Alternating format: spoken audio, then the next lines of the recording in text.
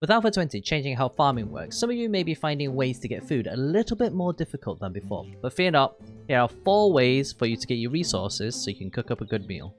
Starting off with looting. When you're out and about doing quests and looting, you might find these little food piles laying around either in kitchens or at the end of the POI in the loot room. These usually come in the form of like cans stacked like that, and they vary in size. You usually get like a small one, or you can get the bigger ones as well. And you can usually find canned goods, rotten flesh, drinks, or even a full meal. Additionally, you can also find food in Shanwei boxes, which is the main food supply of 7 Days to Die. And if you crack the boxes open and look inside, you usually find any kind of assortment of food. In this case, we've got some hobo stew, which is quite nice. Let's also not forget that when you start the game actually tells you to loot nests so you can actually get feathers. And what you might find is that when you open the nest, you might find an egg inside. Save all the eggs. This is going to save you at the beginning of the game and save you a lot of headache for getting food, because if you get 2 eggs and then 5 meat, that'll make you some bacon and eggs, and you can usually do that by going into the Master Chef tree and unlocking the very first skill in Bachelor, which allow you to make bacon and eggs. And this is probably the best food you can get for early game. Once you start getting a few quests done, you're going to start earning some dookies, and with that dookies you can go to vending machines and you can actually buy the food in the vending machine. So here we have some smoothie, you can buy that for drinks, and then we have the beef rations as well. Out of all the goods you can have, so you have like the beef rations, the lamb, and the chicken. You can eat basically anything from chicken that is not used for anything in like recipes and stuff, but beef rations, lamb rations, you can use those for recipes later on. And not only that, make sure you buy every can of stock and peas, because this also forms the basis of most recipes in later game.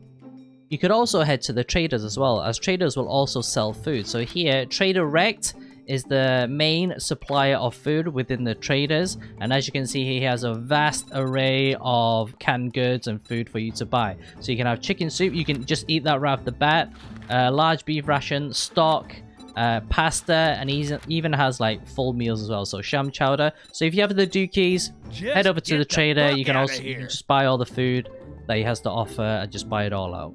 7 Days to Die also brings a whole host of animals for you to go hunt for meat, animal fat, and bones. You might consider getting some extra perks into Huntsman, which is under the Fortitude tree right here, which will increase your yield of meat, allowing you to get more bang for your buck.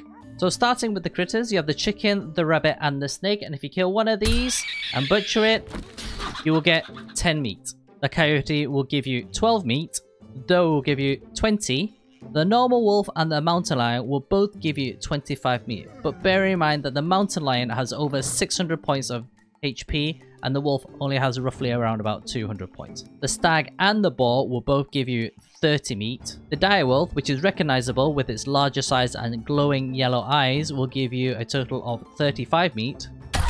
The mighty bear will also give you 50 meat, and if you ever happen to come across Bob's boars and you find Gracie in the basement, Gracie will give you 100 meat, and which is the largest amount of meat that you can get from one animal.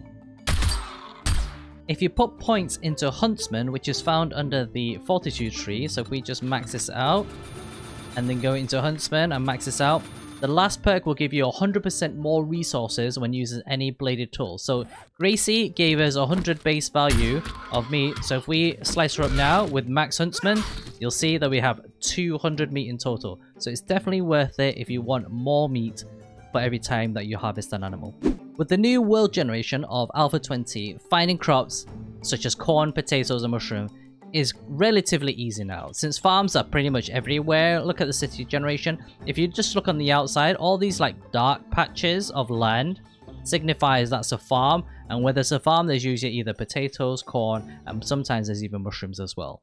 Once you find these crops, however, I would suggest not harvesting in these until you have at least 2 points into living off the land, which grants you 50% chance to get you 1 additional crop every time that you harvest a crop. Now, I won't go into numbers, but if you want a detailed analysis, I would suggest watching a video from isprebuilt that goes into great detail about farming. So once you've finished harvesting, looting, and buying everything that you need to make a decent meal, you'll need to put everything into the campfire, and you'll need a cooking pot and a grill as well. Once you have that, you can start making all the things in here. Now, before you can make everything, as mentioned earlier, I would recommend that you put points into Master Chef. Master Chef will give you access to more ingredients and more food. So as we unlock everything here and we put one into Bachelor, this will help us get bacon and eggs. The second one will help us make stews, such as meat stew and vegetable stews. And then after that, it's basically a bonus. So you can have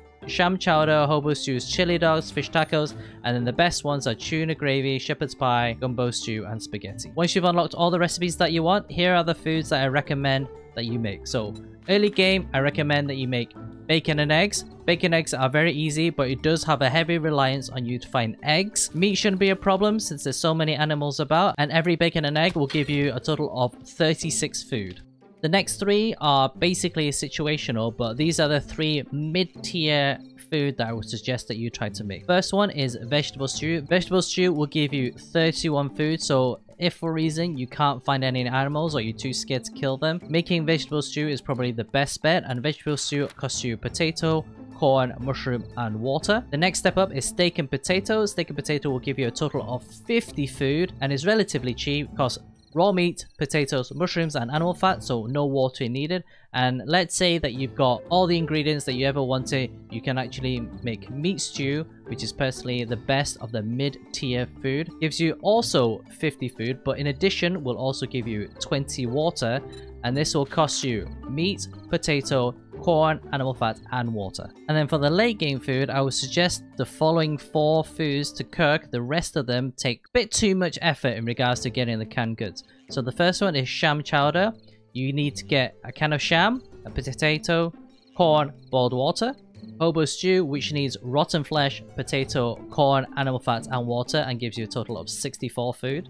Fish taco, all it needs is a can of salmon and a cornmeal and gives you 46 food. And chili dog requires a can of chili, raw meat, and cornbread as well, and gives you a total of 53 food. The other endgame foods such as gumbo stew, spaghetti, shepherd's pie, and tuna fish gravy on toast all require peas or stock or something like that. So if we look for gumbo stew as an example, you'll see you'll need large beef rations, can of peas, a can of stock.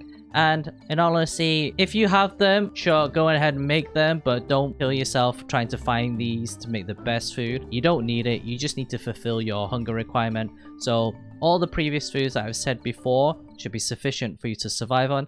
Anything else is just a bonus. So that's it, folks. I hope it helps you guys out. I hope it stops you guys starving in the apocalypse. And if you found this video helpful, please make sure you smash that sub button and hit the like button as well. And I shall catch you in the next one. Peace.